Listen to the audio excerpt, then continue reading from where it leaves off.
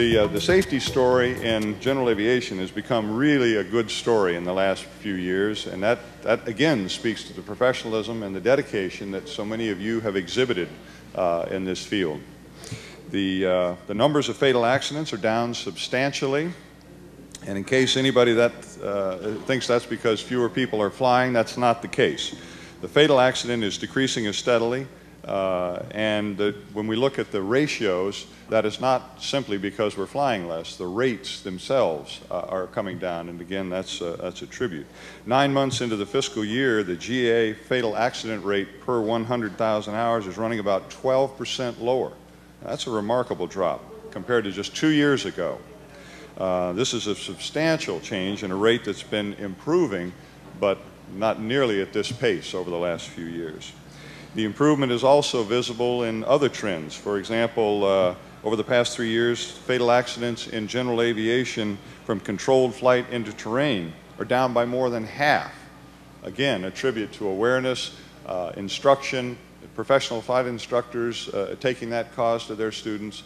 That's how we bring these changes about.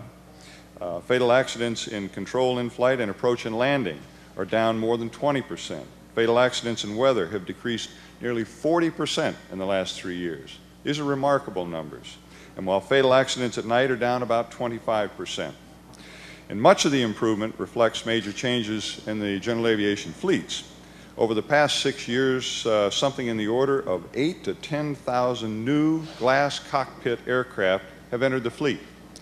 And while a comparable number of existing airplanes are also being retrofitted, that means we have a whole lot more of technology available to us, guidance, and the ability for us to maintain better spatial awareness and situational awareness.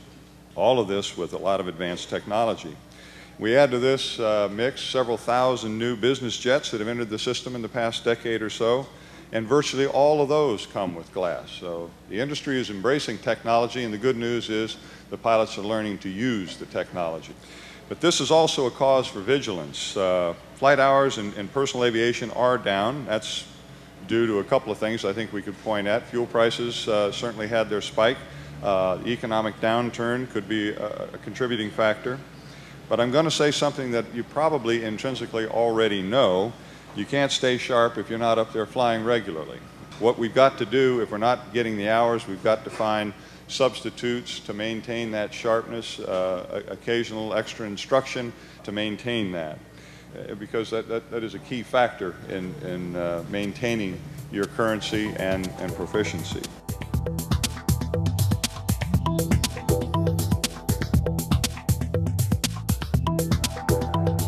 Aero-TV is brought to you by Cirrus Design's Vision SJ50 single-engine personal jet offers exceptional fuel efficiency, flexible seating for up to 7, advanced avionics, and all the Cirrus safety features you expect, including the Cirrus airframe parachute system.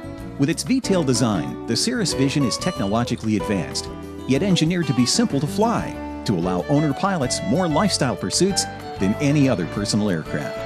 Learn more about the Vision SJ50 at cirrusdesign.com.